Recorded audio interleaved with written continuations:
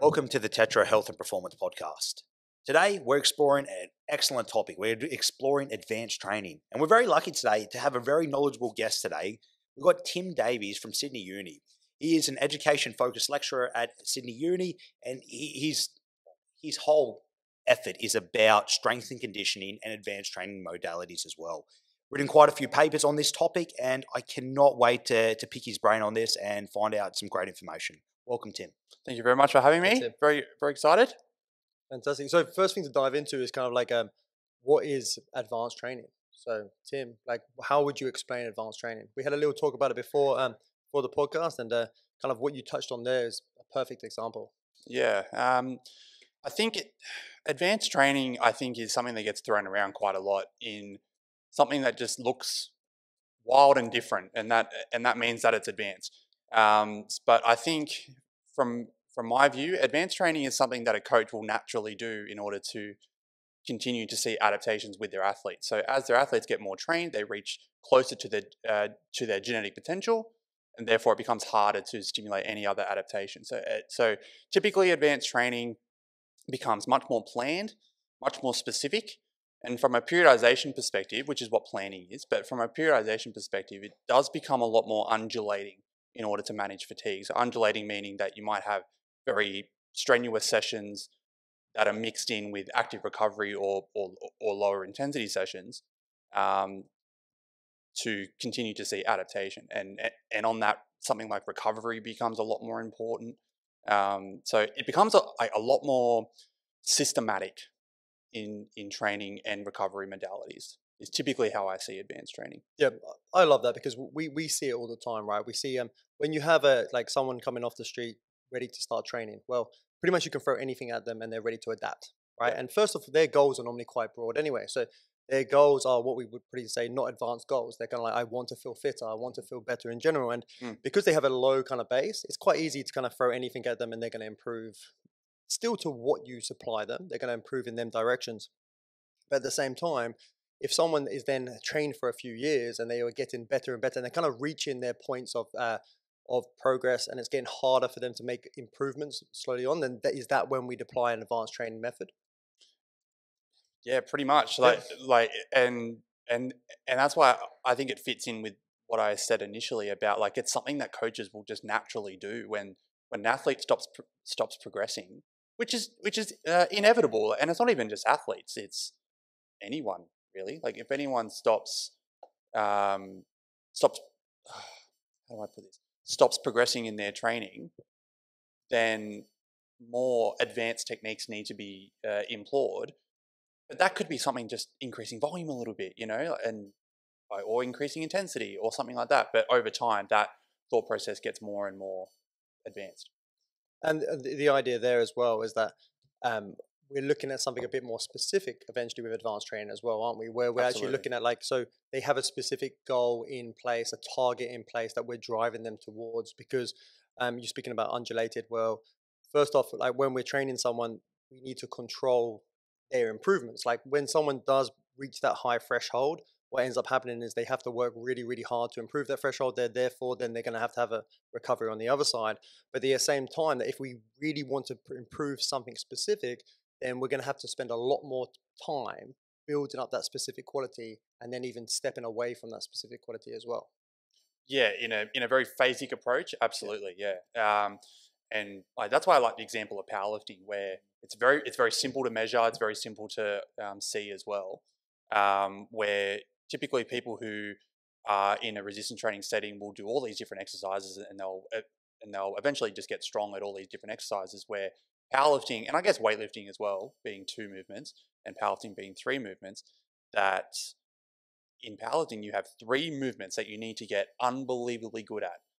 And recently there was the World Raw Powerlifting Championships on in Malta, and the numbers that were being lifted there were just absolutely incredible because all they did was to train for that movement, all those 3 movements. That's all they did, and that's a very typical profile of someone being advanced. Well, your goal is clear, right? 3 movements to get strong at. Then you have a competition date, a date to train up to. So you've got a length of phase to slowly build up your intensity, your volume, your strength towards. And you've only got 3 movements to dedicate your program towards. So you've mapped out like most of your program with the timeline and your specificity of your 3 positions. Yeah. So and it's very simple stuff. Yeah, it sounds very simple, doesn't it? But yeah, it can get a bit crazy at times. And you previously were a powerlifter, Tim? Yeah. So I always describe powerlifting as my first love. So I've been doing powerlifting since 2013. I made 3 Australian junior teams during that time: 2013, 14, 15. What's is junior up to 23? Is it?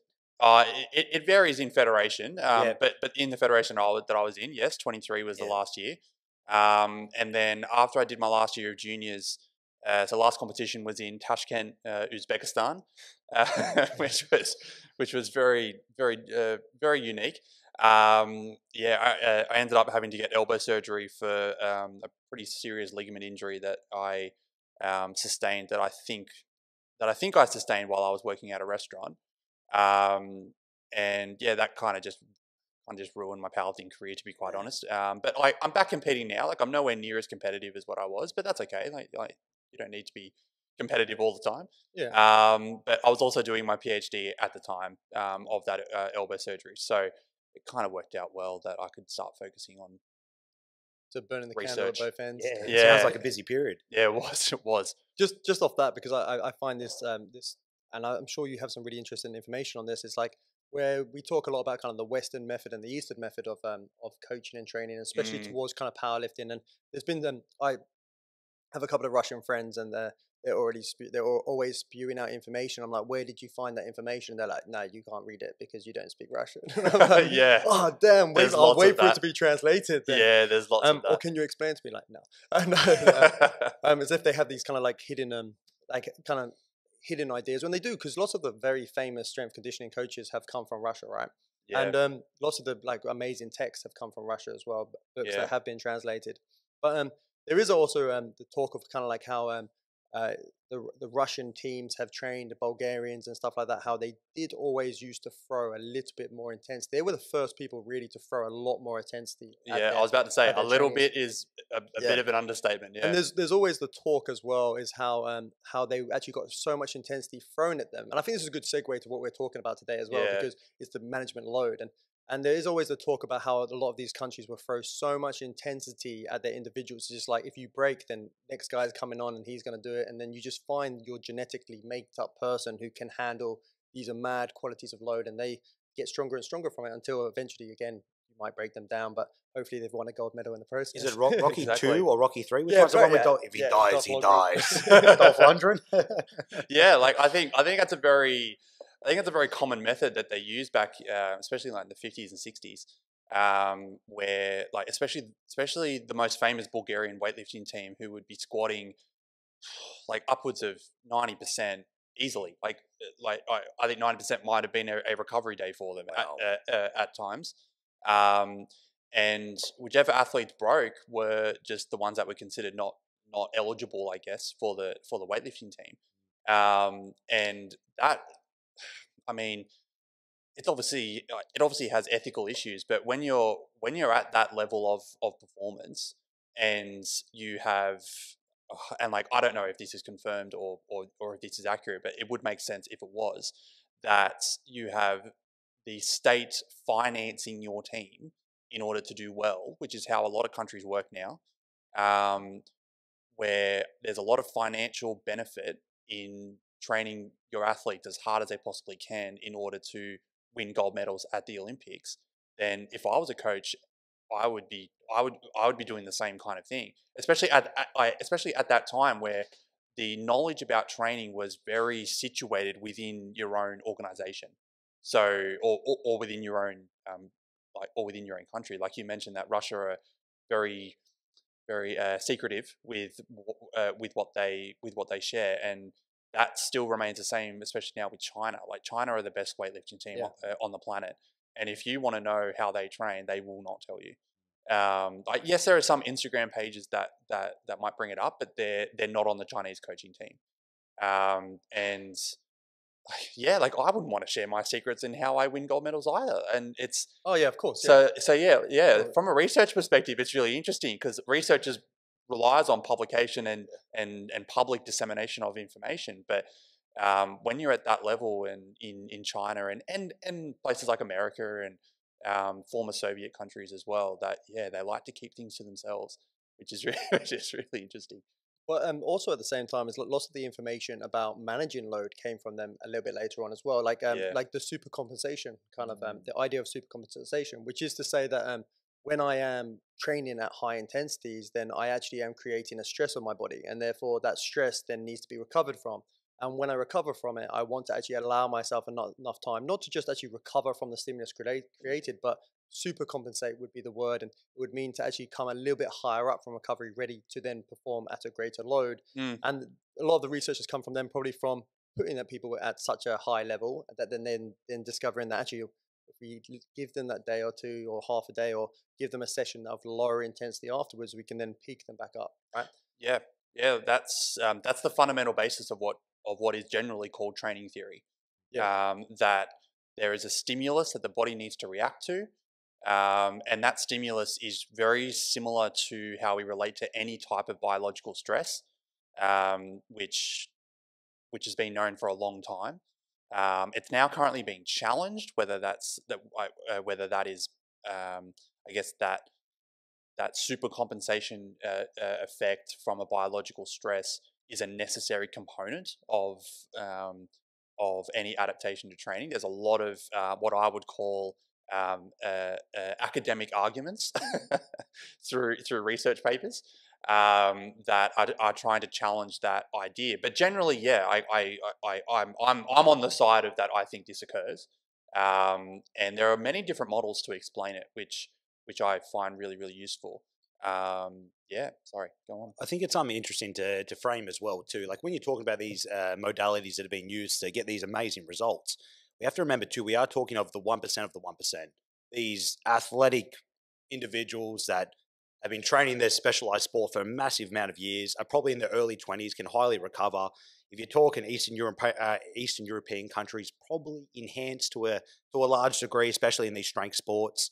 So, like when a general population person, when you're bloody 35-year-old dad of three wants to pick up a strength program, it's going to be very different than this young 20 stud that is had a coach since day one that specialized in this Olympic sport.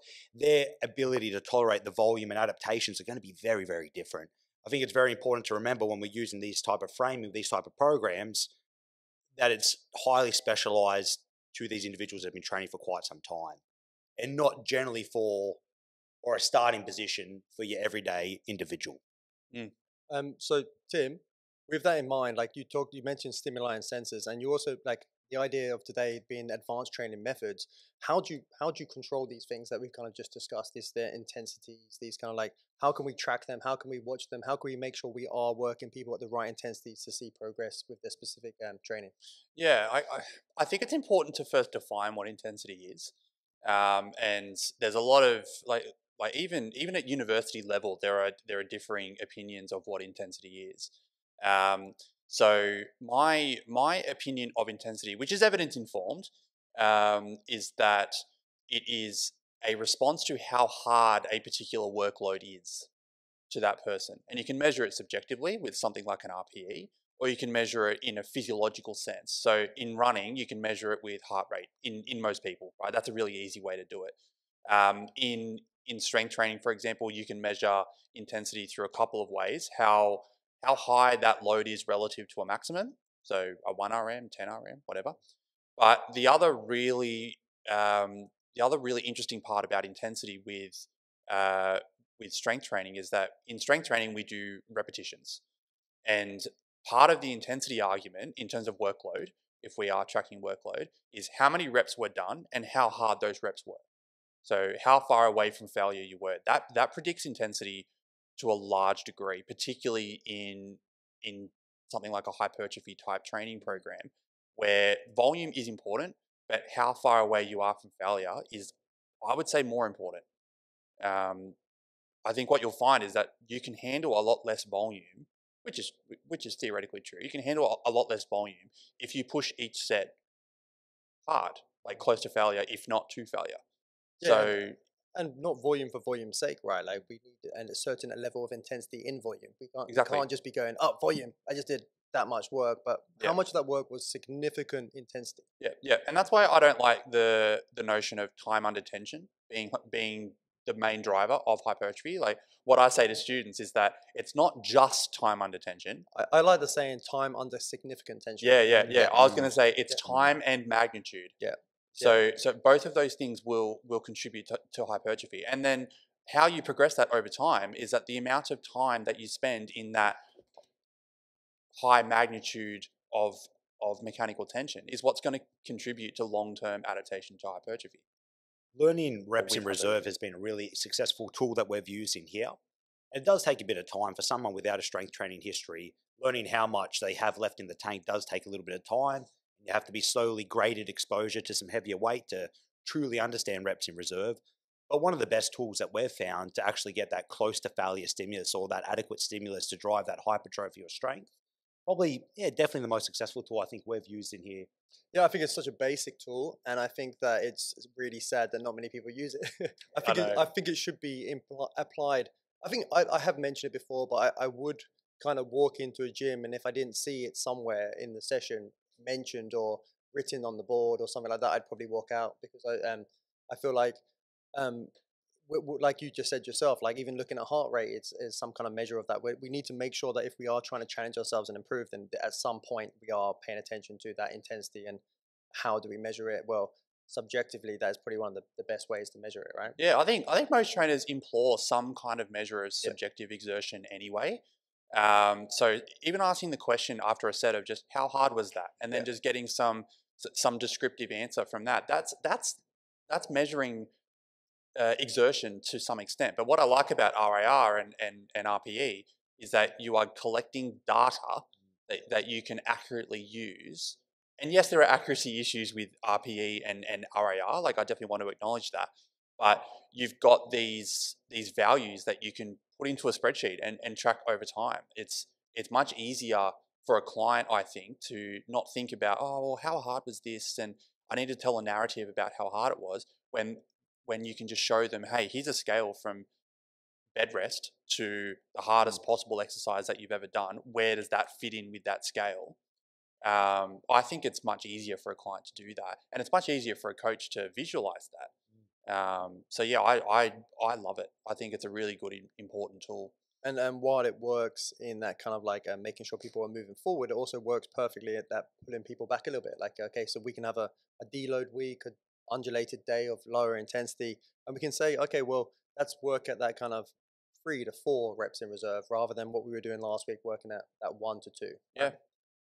Which it plays a role significantly in programming. Yeah, I was just about to say when I was coaching in powerlifting, I would coach through RPE by reps. So I actually wouldn't prescribe reps at all. I would prescribe an RPE, and I know, well, I knew if the athlete did it properly. That's another thing. But if the athlete did it properly, I would know that my athlete's exertion would be controlled depending on how I wanted it to be controlled. So it's something very similar we do here, like where we kind of give rather than give a rep number, which I think is kind of a ridiculous thing to do. You give a rep range, and so we say rep range 14 to 17 reps. Find a weight where you're going to fatigue, get two in reserve. Yep. And it kind of does the job for you rather than say I want 12 reps because there might not be the weight that does that. So we need to, especially with dumbbells, we need to kind of find that right. So we need to make sure that we're applying a stimulus, right?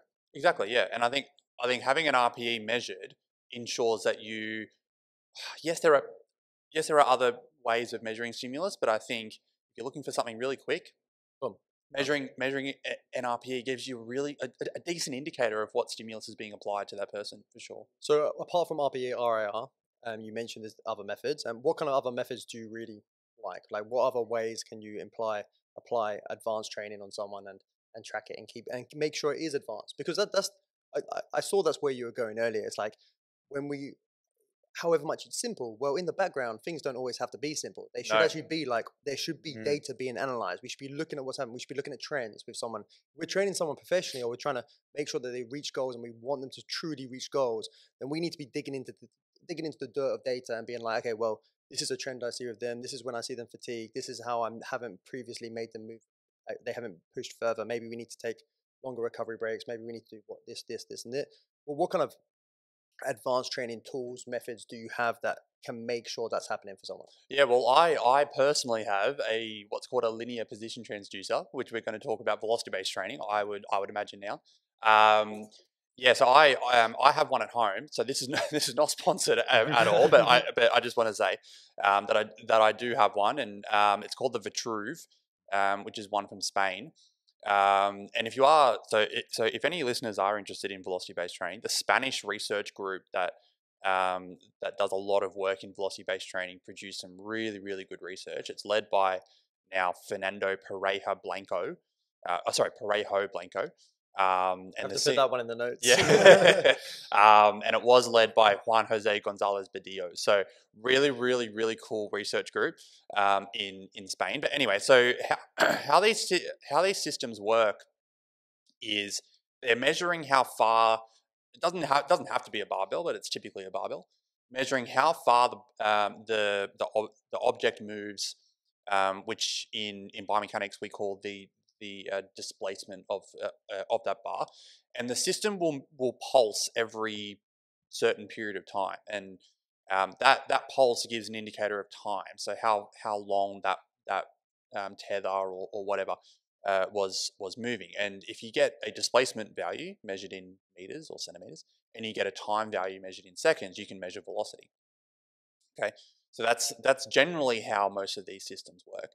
And velocity has a very linear relationship with load, or more accurately, percent 1RM. So as you increase in your load towards your 1RM, your velocity will decrease. And the slope of that line is very consistent. So if you go from 60 to 70% 1RM, the change will be the same as if you go to 80 to 90% 1RM. You know what I mean?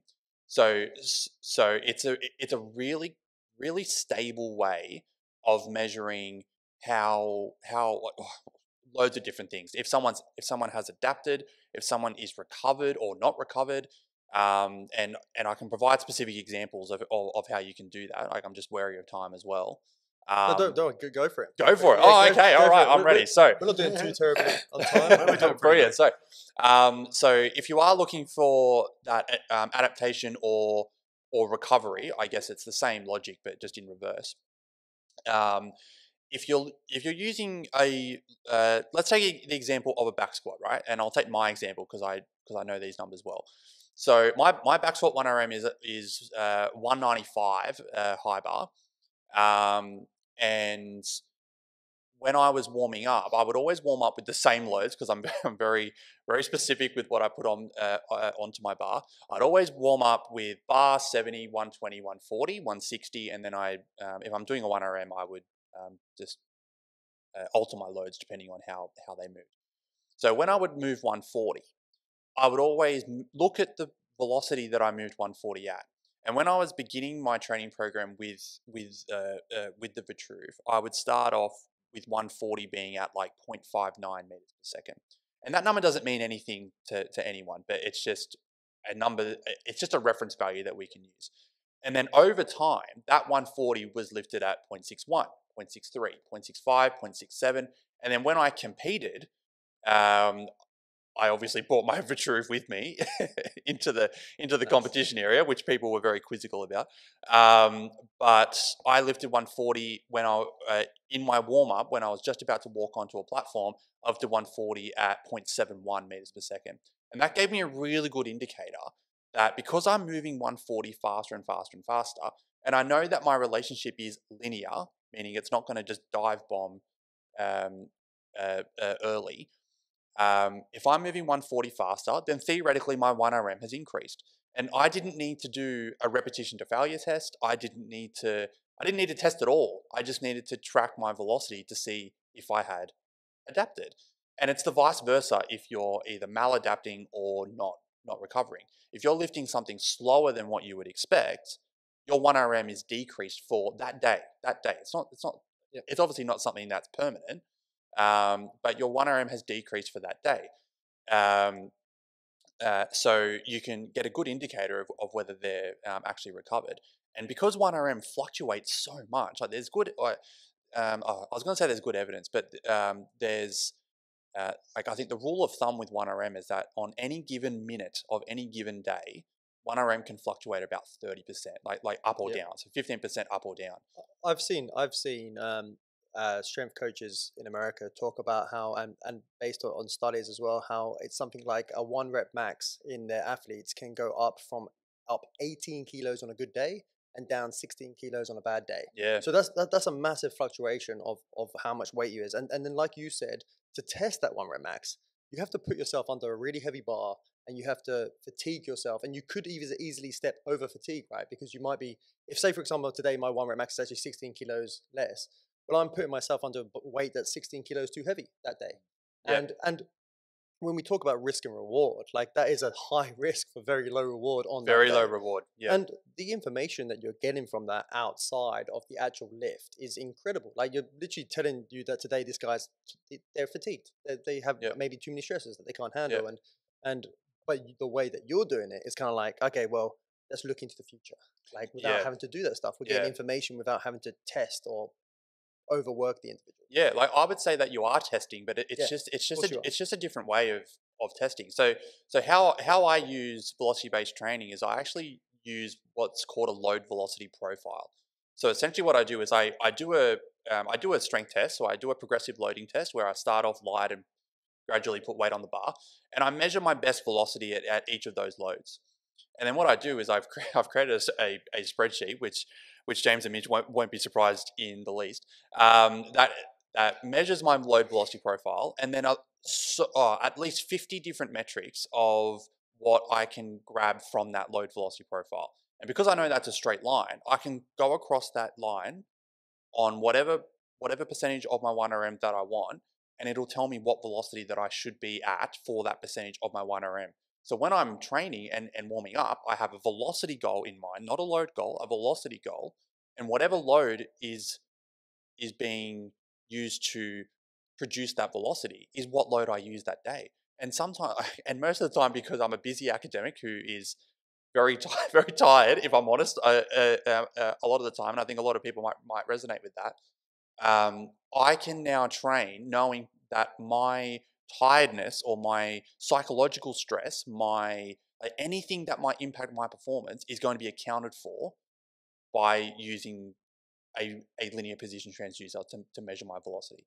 Yeah, I absolutely love that, because I believe as well is that when people are paying you to train them, you're trying to have that risk and reward for them. Like you're trying to make sure that they suffer they suffer low risk for high reward. But also like time is money for everyone. Yeah. So like using simple tools like that's why you hire a coach who can do stuff like that with you, or implement RAR and all these things, is because that you are actually saving them a lot of time for them working that stuff out themselves as well. Yeah. And like you said, you're a busy man, and doing it that way is by far the most efficient time-wise, and not just time-wise, but also you're getting the best result for your work, which is fantastic.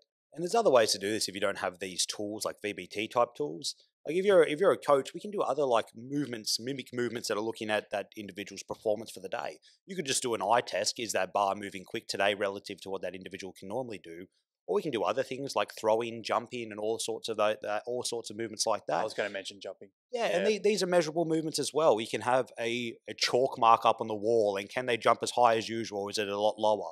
And this, again, just alters your decision-making for the day. Are we going to take maybe a more gentler session for this person because they need a little bit of love and TLC, or are they a high state of readiness and we can actually throw a little bit more on them at that day?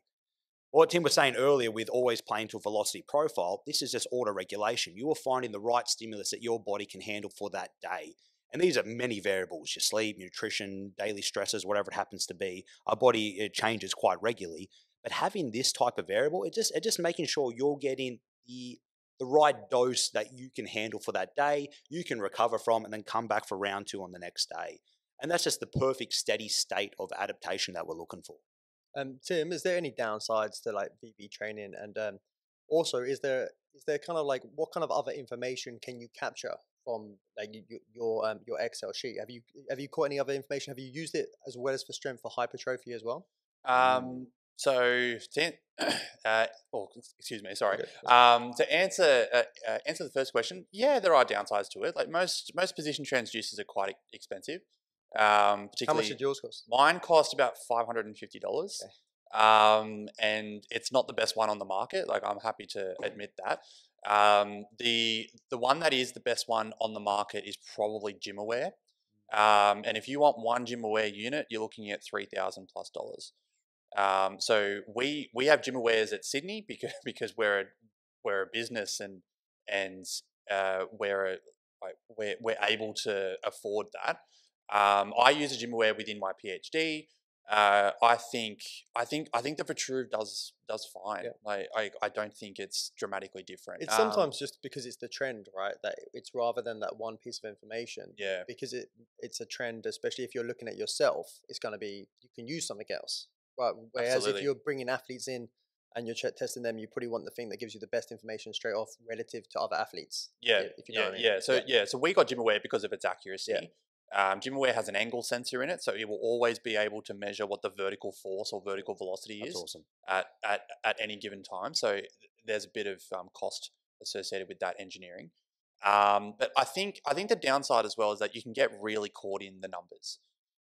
So for someone like me, I love the numbers. It feels like I'm being coached. Like it's a really weird way to think about it, but I really enjoy measuring velocity and looking at my spreadsheet to see what I'm capable of that day. But for other people, they can get really dredged in the numbers, and that can lead to people just overthinking their training dramatically.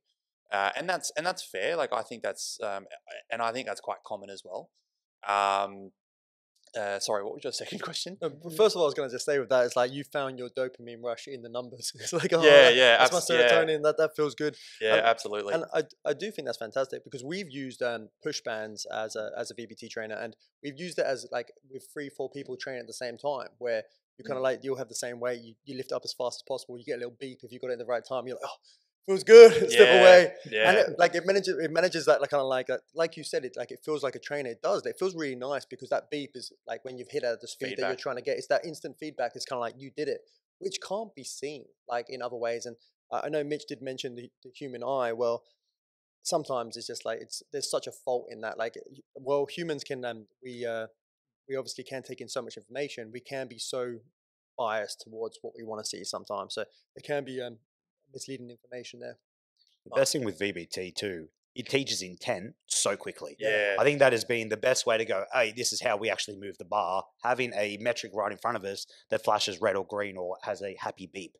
They 100%. Want that. They want that little hit. Yeah. And they'll work hard for it. And like with a hypertrophy culture, like sometimes the intent is just not there enough. And that was the second question. Yep. Yeah, that's where I'm getting. That's where I'm getting out of this one. But the idea is like with intent, like that's also the downside of VBT, right? Because you've got to expect that whoever you're putting underneath the bar is actually moving at their maximum intent. And if they're having a bad day, then or they are suffering from an injury, that intent could be dropped back, right? They could be not actually pushed maximum. So it's like you've got to make sure, and I suppose that is going to tell you anyway, but you've got to make sure that someone who's using a VBT trainer is actually pushing at maximum intent to get the best information from it. Yeah, that's why warming up is so important generally. Yeah, psychologically, physically, 100%. Let's throw on to Tim, so extra two little words. How much data you've built up, Tim? You have such accuracy to know, oh, this is a bad day. That's absolutely fine. I'll be back to my baseline in a day or two. Just having 1 or 2 random cracks of VBT, you'll never really get a true read of where you're at. It'll just be where you're at in the moment, not a more global view of where your strength is at. If that made sense. Yeah, it does. Like I think the more I use it, the more I understand myself and how I operate with regard to how my velocity changes with increases in load. And I think another something that's just popped into my mind, like another benefit is that I used, like when I was younger and not using any type of velocity-based training at all, it's really easy for a load to be programmed in your program, and you're thinking, I have to lift this. I have to lift this. And if you're not feeling strong that day, that RPE will just dramatically skyrocket, and then it just won't move as well as you intended to. And all of a sudden, you're fixated now on load, and you're not fixated on performance.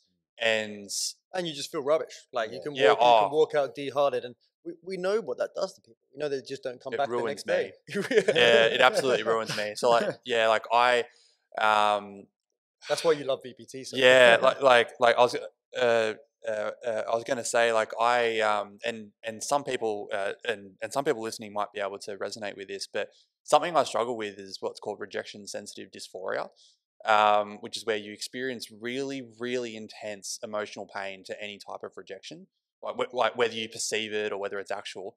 And for something like missing or like not even grooving it properly, like if it wasn't performed in something that was like if it wasn't performed in a way that I wanted to, if it was performed in a way that I didn't want it to, boom, big rejection, big rejection, and like you just feel crap, like you just feel so crap, and something like a velocity-based train just makes me fixate on the velocity, which is always going to be there, right? The velocity is always going to be there. It's the load that changes, and yeah, it's made me feel a lot more comfortable with training, which was interesting. I didn't expect that to happen, but yeah, it was interesting. It's also like we do spend too long worrying about the actual load of a bar sometimes as well. Like for certain stimuluses to be applied, sometimes load just seems to be everything. Whereas right now, what we're talking about is we're talking about the velocity of that load being moved, which is such a massive factor. And quite often that people just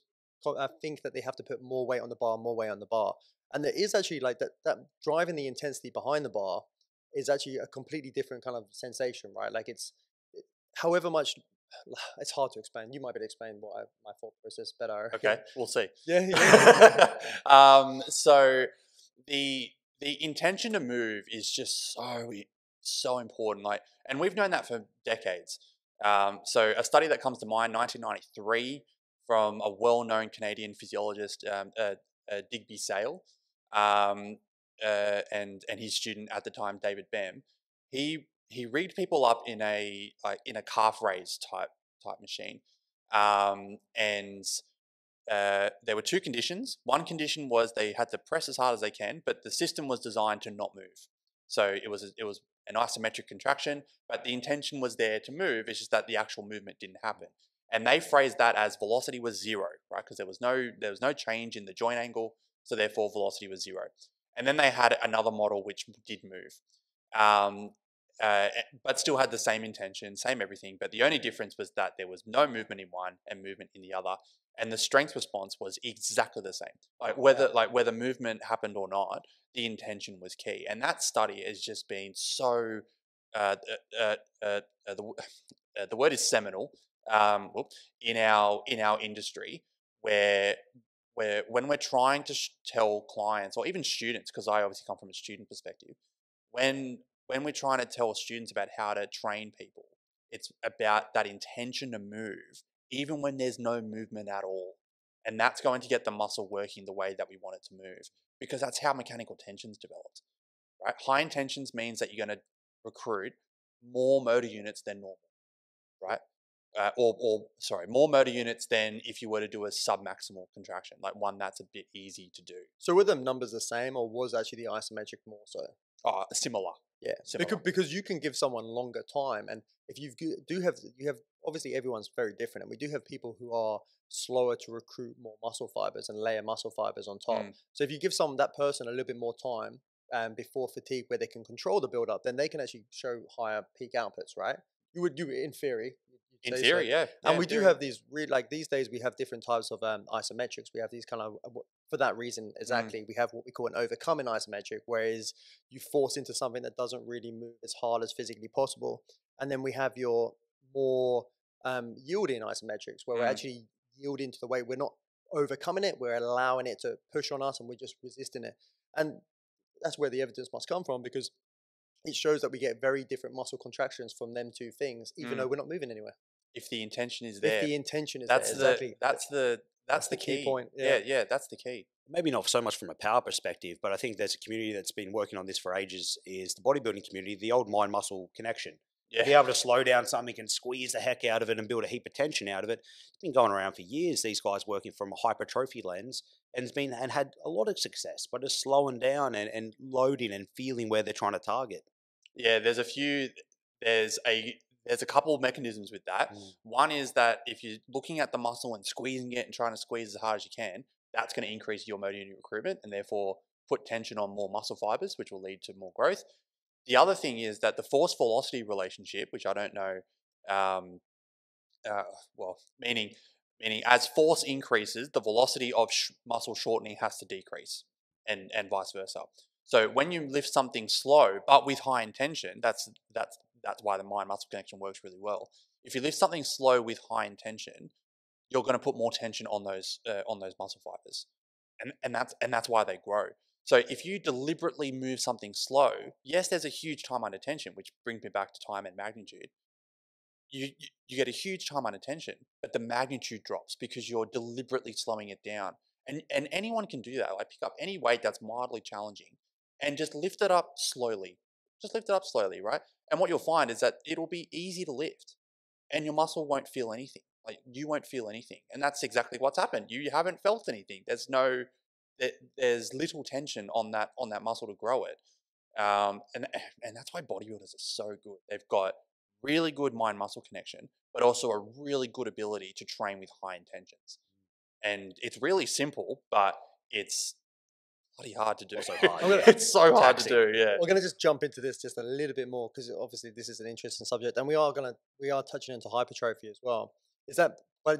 Would it not depend on the resistance curve of the exercise as well, and kind of like where Absolutely. the force is being applied? So you can't just be creating tension in any position whatsoever. It wants to be created tension in positions where there's actually something to really push against.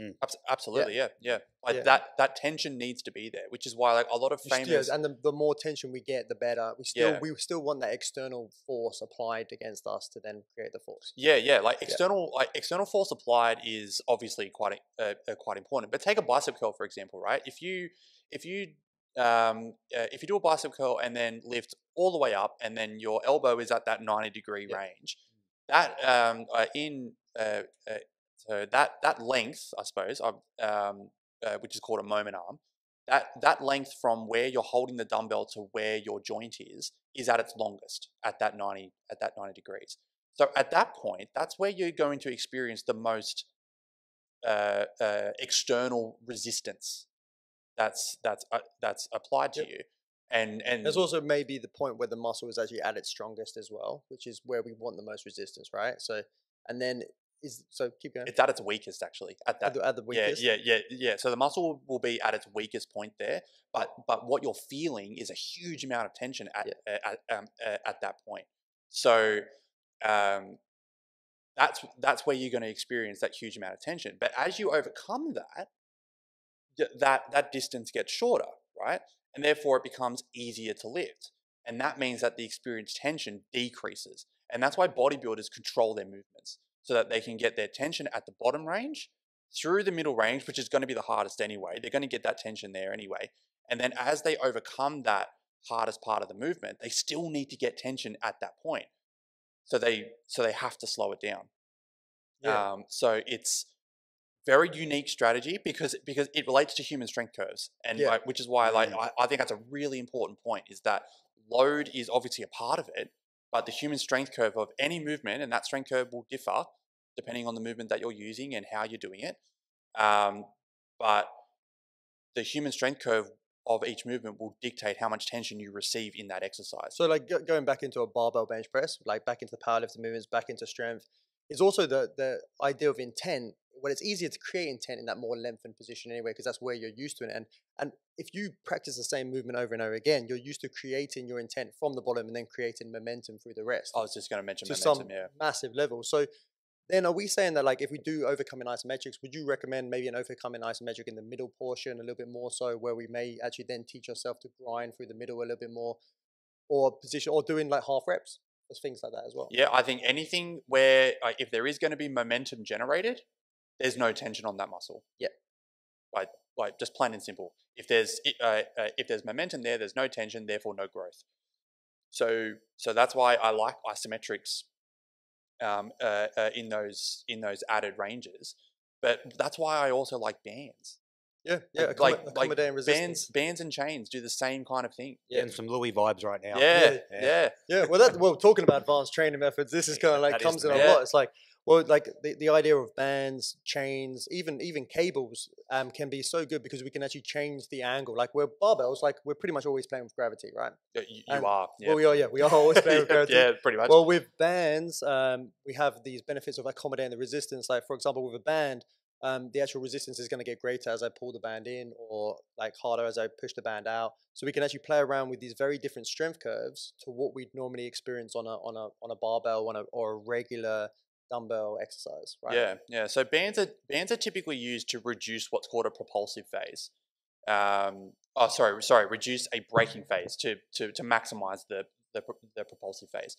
So in a bench press, you will go down, touch the chest, I assume, and then press the weight, and then and if you lift that bar as fast as you possibly can, there'll be a point where the amount of acceleration that you've created on the bar is going to eventually come out of your hands, and the bar will just continue to move, right? So what your body naturally does, because you want to hold on to that bar, your body naturally goes, whoa, wait a minute, and then you actually reduce the tension that you experience at that end range. So what a band does is it continually produces that propulsive force, which is why in sport, like in strength and conditioning training for sports, they almost always use bands and chains. And the reason why that is because sports rely on propulsive movements that don't slow down at the end.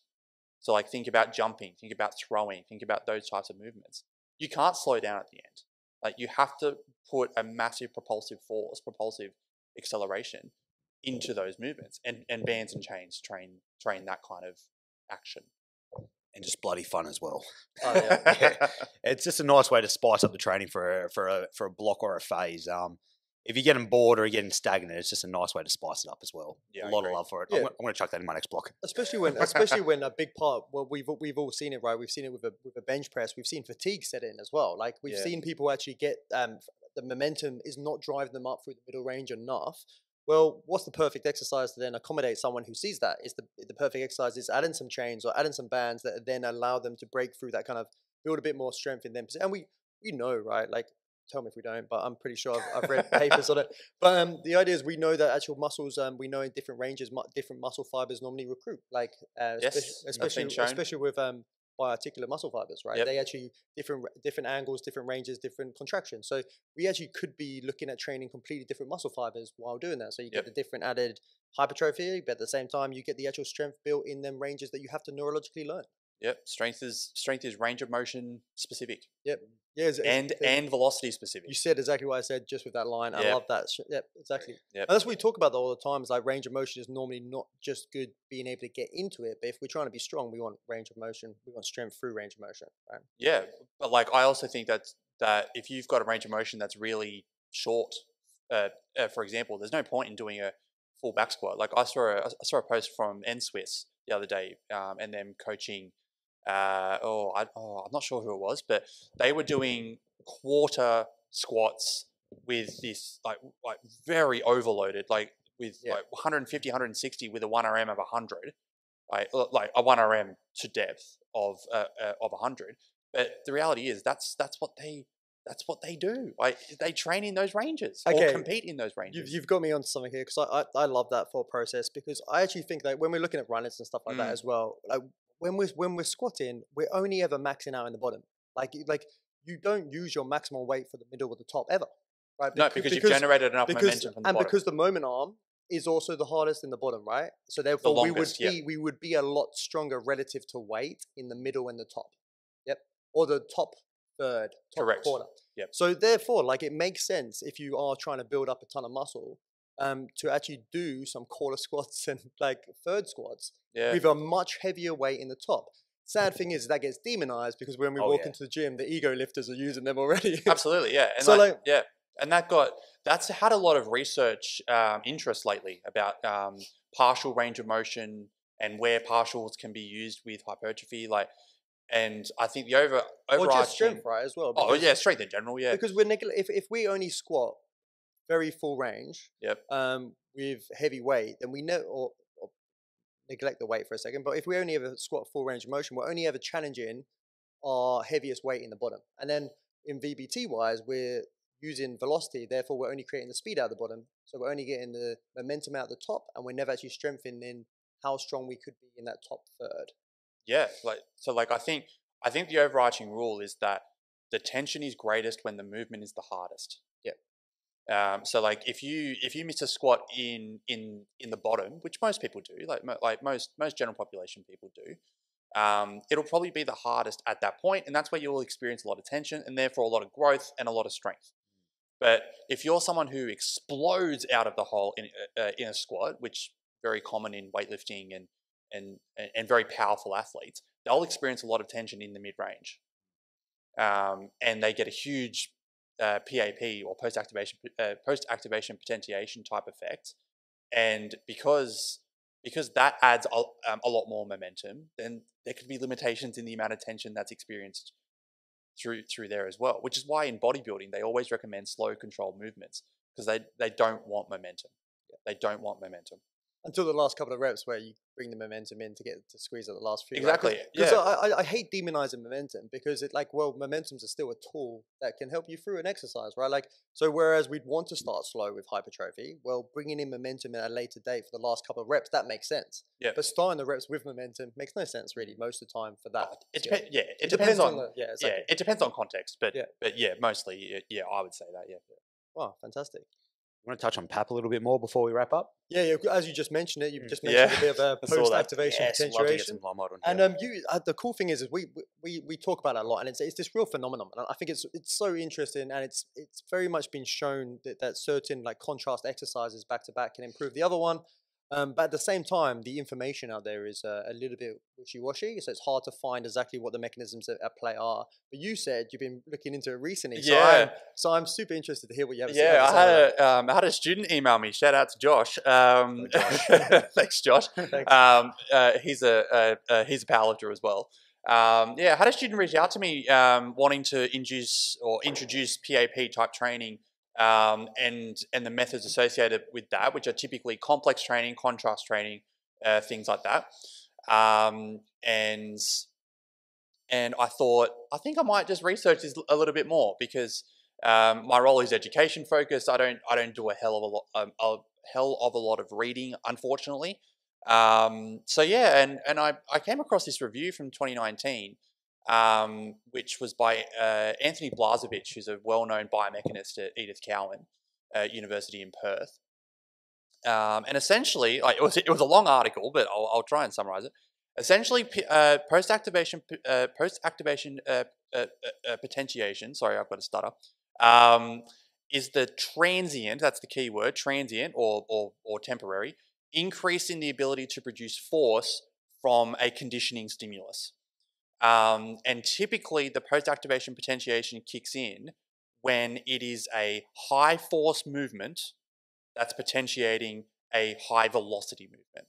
So typically with complex training, contrast training, whatever, you'll see a high load back squat, and they might do, I don't know, one double or something like that at a decent load, 85%.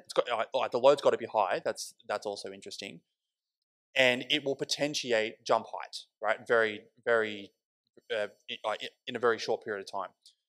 But it doesn't work the other way around. So if you were to do a jump first, the jump doesn't potentiate the back squat performance. And that was something that Josh mentioned, is that he wanted to do a jump because he's powerlifting focused. So he wants something to be able to improve his squat performance.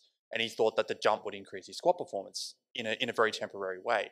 And I said, well, no, because the mechanism of it is that it works on light chain phosphorylation within the muscle itself. And light chains are not responsible for high load movements. Myosin heavy chains are responsible for high force movements. So what you end up with is that it's used in strength and conditioning a lot because we want jumps, throws, power type movements. So think of your typical team sports, rugby league, etc. That's why it's used there, because it potentiates their jumps, and their jumps are their most important metric. Strength is only used to develop power in those types of sports. So using a complex contrast training method, great, only if you're wanting to potentiate something like a jump or a high velocity movement. That was generally what I found. But the other thing that was interesting, the effects of PAP were typically negated with a proper warm up. Oh, okay. Yeah. So Getting heat. I've read previous information about heat changes and how it's actually the temperature change in the muscle stimulated by the heavy weight that's then changed. It pretty has the same. It pretty works on the same mechanisms. Yeah, it warms them up. It warms them up. And then the idea is that that's where I've seen, like more recently, that they're saying that warm ups negate it. So the whole point is that when we actually apply temperature into our muscles, another reason for having a good warm up, as we apply temperature, it's really tiny. For every fraction of heat increased in the muscle, you get stronger. Yeah. And then you get stronger and you get stronger. Obviously, there's you lose the gains, returns after a while. Yep. So there is a certain peak temperature that's perfect, and then you can just start pushing yourself into fatigue. Yeah. But it's super interesting how you can just so a good warm up does the job. Yeah, that's what I would recommend to most people actually. Unless you're the 1% of the 1% who are getting paid to train and compete, where something like a contrast or complex training method might be useful. I think for most people, just warm up properly. Yeah. Just warm up properly, and you'll see performance effects. Yeah, and within the session. Within warm up, the warm is in the name, right? Like, there's a lot of people do a lot of warm up with maybe sometimes too much stretching and then go into jumps. Well, whereas actually getting the body nice and hot with some like cardiovascular work, jump on a bike, jump on a bike, jump on a bike, pop around, like specific warm up with some specific, 100%. Like with some jumps or like not maximal jumps, but like it needs to be progressive in some way. But yeah, like if you just jump onto a bar and start doing some back squats, like what you'll find is that your performance will potentiate over time because of your specific warm up, not because of any cool thing that's happened with your subsequent warm up sets. So yeah, I found that really interesting actually. I wasn't expecting that. That's a beaueful end note for the podcast. I wasn't expecting that outcome at all. Make sure you warm up. Yeah, warm up. Yeah, definitely. Have you always warmed up as a powerlifter?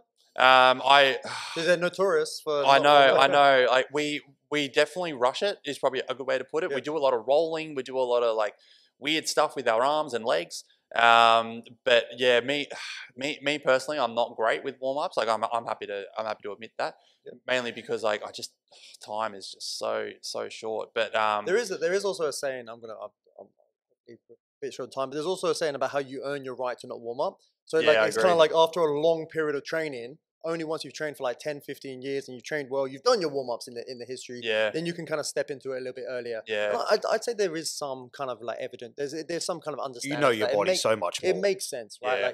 But I wouldn't be starting off a new training or trying to personal best on a day where I haven't done any warm-up. No. I typically integrate my warm-up within my warm-up sets. So like, for example, with a barbell back squat, like I'll just like sit down in the bottom position and just like rock around a little bit just to make 180 on the bag. Animal. and then I'll put 200 on and then I'll have a go. But yeah, that's typically what I do is I just kind of like move around with the bar on my back. And it typically works all right. So but then again, I'm not elite. So that's something to consider as well. And we never know what them Chinese elite are actually doing, how they work. No, and I don't think we'll ever know, unfortunately. And you know what? Good for them. They're so good at what they do. So I think we just got to watch and be amazed. Oh yeah, 100%. It's pretty amazing. I just want to say a massive thank you for joining us on the potty today. We learned so much. It was very informative, and I wish we had more time to dive into more subjects because that was a lot of fun to go through. It went super quick. It did. Yeah, it's fun. It's really good, and like so much information there for the listeners. It's fantastic. Thank you very much. Thank you very much for having me. I'm very excited, and hope people enjoy it. Happy to hear feedback. If you want to email me, or I'm happy to plug my email. Go for it. If that's all right. Yeah. So happy to be emailed. Happy to be contacted at timothy.davies Davies @sydney.edu.au. And I'm happy to discuss more. Like I'm always keen. I get a lot of emails. I've got questions. Yeah, I'm always Just get ready keen. to see James Brim pop up. I'm always keen to receive emails and happy to discuss more. And more than happy. You're a legend. Thank you very much. Thank you very much, guys.